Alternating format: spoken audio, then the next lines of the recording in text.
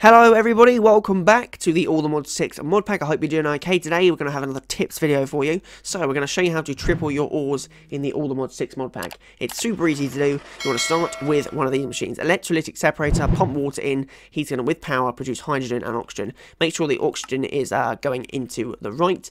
Get a basic purifying factory and get the oxygen coming on the left, and you're good. Then you want to pump that all into a basic crushing factory and obviously export the items like this with all the machines, and the input is always on that side.